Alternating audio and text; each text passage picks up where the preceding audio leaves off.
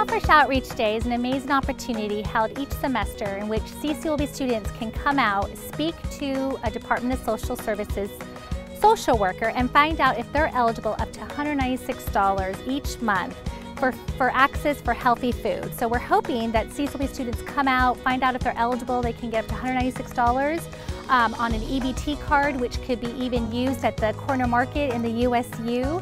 So the whole goal is for students to actually get access to healthy food while they're on their way to graduation. It's held each semester, so come on out and find out in person if you can have access to these funds that are available for you.